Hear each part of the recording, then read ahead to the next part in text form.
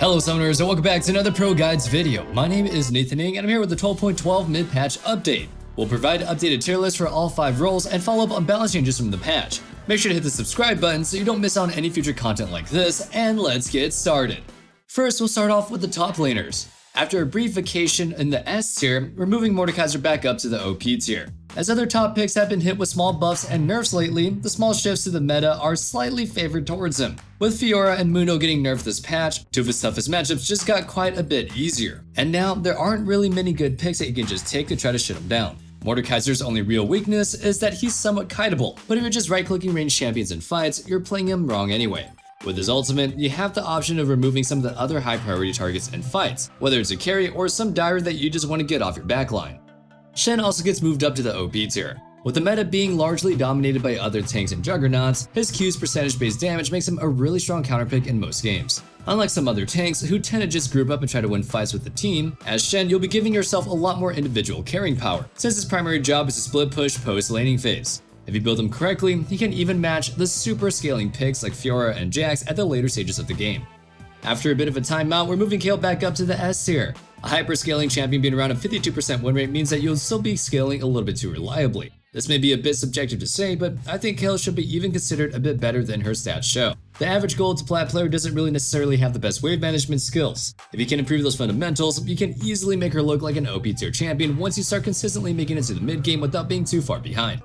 Lilia drops down to the S tier. Surprisingly, as tankier and tankier champions have taken over the OP tier, Lilia has actually gotten a little bit weaker. She's still a more than solid choice, but she just isn't able to be much of a wrecking ball as she once was when there were more bruisers being played in the top lane. The biggest reason is that while she may still win just as hard against tanks as she did against bruisers, tanks aren't nearly as shut down when behind. Bruisers need to be ahead so they can just be more durable in fights and actually pose a threat as a damage dealer. But even when behind, tanks can always fulfill the role of being a beefy frontliner. Mundo gets demoted to the A tier. We knew this nerfs would hurt, but we didn't know it was going to hurt this much. But as we've explained before, he's a stat check champion, so even a seemingly small nerf can have a huge impact on whether he's capable of doing what he's supposed to be doing. He's still all around good, but you just won't be a huge wrecking ball that rolls the map at 2 items. Much like Mundo, we only dropped Fiora a single tier, but that was before Riot changed her nerf from some base damage of her passive to the scaling it has. Hitting her late game so hard definitely made Fiora a lot weaker than before. She's still definitely playable, but you just need to be really mechanically solid to make her work in all matchups. Pantheon gets dropped down to the B tier. The only time you really want to pick him is as a specific counterpick to shut down the early game champions. Outside of that need, she just doesn't have too much of an impact in the top lane, since you can't really make use of his ultimate to roam compared to when you play him mid. Swain gets knocked down to the B tier. He's still a scaling monster if you can safely make it to the mid game, but the issue is, the top lane isn't nearly as safe for Swain as mid. Before his last round of nerfs, he was so overtuned that the shorter lane wasn't really that much of an issue. But now that those have gone through, you need a really low threat opponent to be able to make it out of the laning phase in one piece.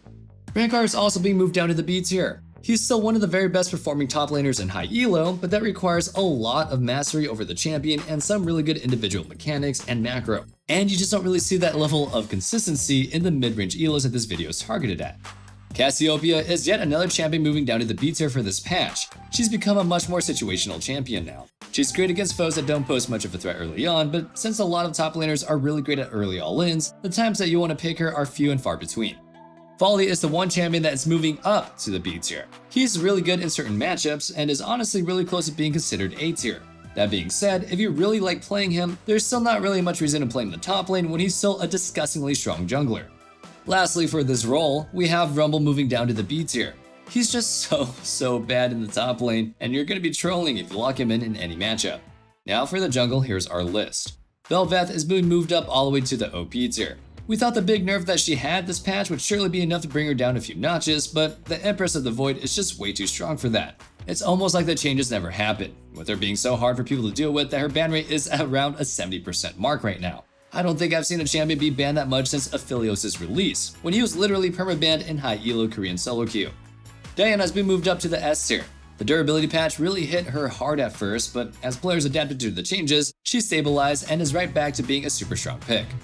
Warwick also gets promoted to the S tier. His super strong dueling and ability to build to be super durable makes him good in both 1v1s and 5v5s, and his incredibly easy kit makes him a pick that you can very consistently get results on, since you won't have to worry about mechanical mishaps. If you don't main jungle but get filled, this is the pick that you should be going for. The seemingly small buff to Nunu on patch 12.11 has been really raising his numbers up, so we have no choice but to put him back up in the S tier.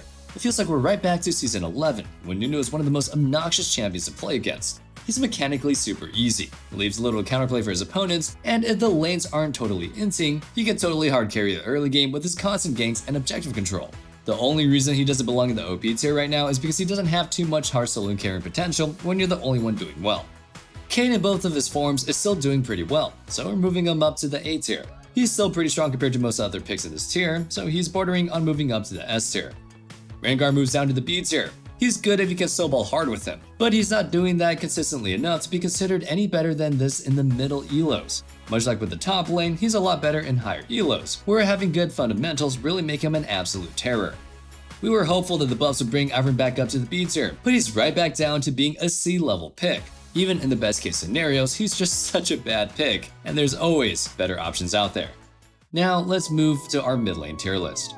The Seraphine buffs are treating her super well in the mid lane, so she's moving right back up to the OP tier here. We knew that she'd be insanely broken as a bot laner since she was already pretty much a god tier down there, but we didn't expect her to be so strong here as well. If playing a champion that neutralizes all matchups, outscales almost everybody else in the game for 5v5s, and is ultra easy to play all sounds good to you, then you need to start abusing this pick ASAP.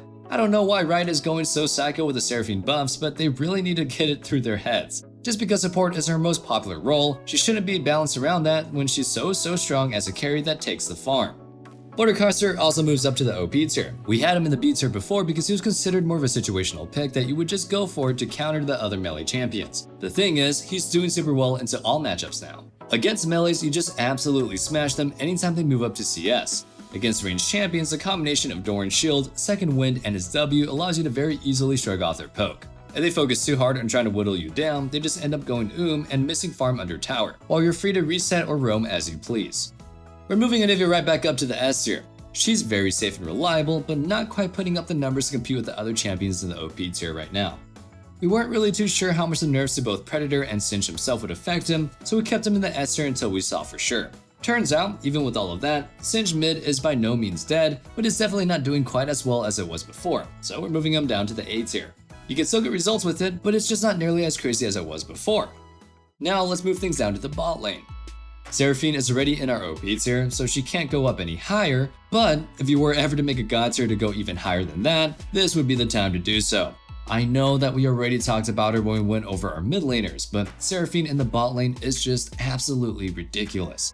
Most of you, including me, are just too busy complaining about champions like Bel'Veth and Swain, but Seraphine is just chilling down there with a 58% win rate. That's the farthest thing from okay in a long time. And again, she's insanely easy to play. Twitch moves up to the OP tier. When you remove Seraphine from the equation, he's just about equal to all the other picks in this tier.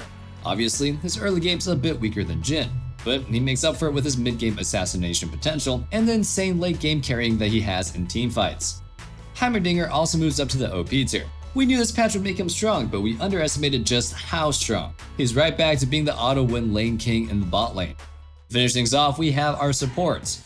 We warned you that moving Janet down to the S tier was tentative in the patch rundown, and turns out, we were right to be hesitant. She's still doing super well, and she is right back up to the OP tier.